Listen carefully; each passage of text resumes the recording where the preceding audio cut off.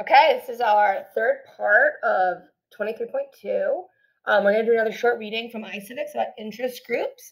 Some of this is going to be a bit of repeated information, talking about PACs and super PACs. A lot of them kind of relate, but this is going to be talking more about interest groups in general. Interest groups, they're groups of people with the same interest, and they use strategies to influence our government. The amount of influence that interest groups have on government is a major concern for many people today. At the same time, however, millions of citizens rely on interest groups to make their voices heard. Kind of in the way, we talk about political parties. In some ways, political parties are a bad thing, right? They prevent compromise. Sometimes politicians put their political party before the country. We know Washington didn't like political parties. But on the other hand, political parties do all kinds of good things for government. They help government work. Similar to interest groups, right? Interest groups on one way are bad because they influence the government, sometimes in ways that we think are inappropriate, but also sometimes it helps people get their voices heard when they collect themselves into a group. Interest groups hire lobbyists to meet with members of the government and discuss the issues and concerns. When you lobby someone, you're like proposing your ideas. You're trying to get them to see your point of view. Lobbyists say that their job is to provide information to decision makers. The information lobbyists provide has been carefully chosen to persuade the audience to take one side of an issue. Lawmakers have to be both aware of the bias in the lobbyist messages and consider both sides before they make a decision. During elections, some interest groups may endorse or officially support candidates. Groups choose a candidate to support based on what the candidate has done in the past or where the candidate stands on issues important to the group. Once the candidate is in office, he or she may introduce new bills, support existing laws, or use influence on important committees. In return, the interest group encourages its members to vote for that person in the election. In addition, the interest group may donate money to the candidate's election campaign. That would be in the realm of a PAC or a super PAC.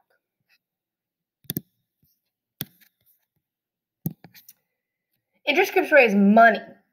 Right? Money makes it all go around. Raise money to support their efforts to influence the government. Some people worry that interest groups can buy candidates by contributing lots of money to the candidate's election campaign. Once in office, such a candidate might be more concerned about pleasing the interest group than representing their own voters. The government addresses this concern with strict rules about how interest groups may collect and donate money to political campaigns. Those that do must form a political action committee, or now later a super PAC, that follows strict government rules about giving money to political candidates. Not everyone agrees, though, on what kinds of rules interest groups should have to follow. Some fear that campaign financing laws actually limit the ability of people to support the cause they care about. Think about that Citizens United case. Others, however, fear that interest groups have grown to have more influence on the government than the real public at large. They believe that the groups should be controlled. The debate continues as some interest groups and wealthy individuals who support them find loopholes or ways around the campaign finance laws. So there's a few strategies that interest groups have for influencing the government. They can inform the public and elected officials about issues that matter to the group.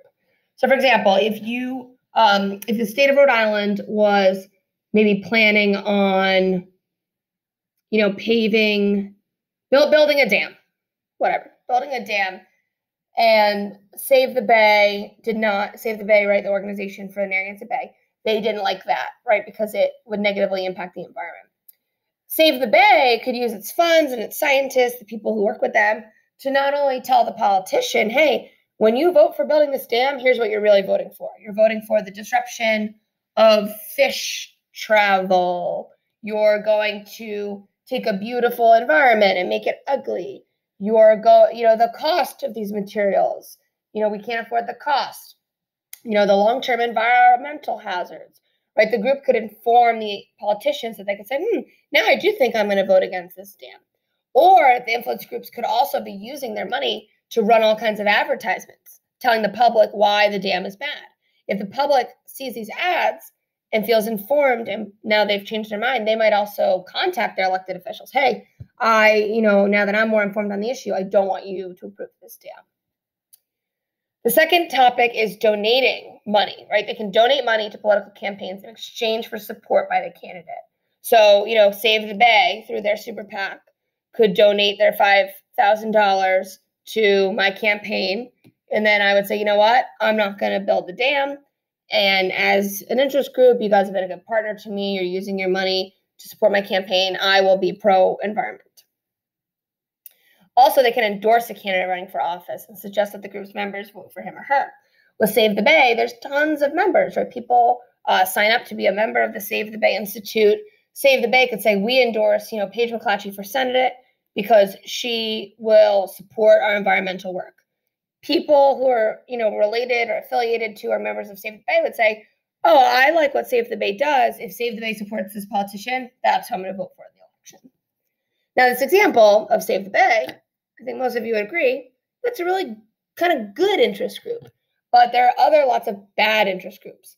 I'm thinking in particular, like one of the biggest ones is like tobacco companies, right? Smoking tobacco and vaping is really, really bad for your body.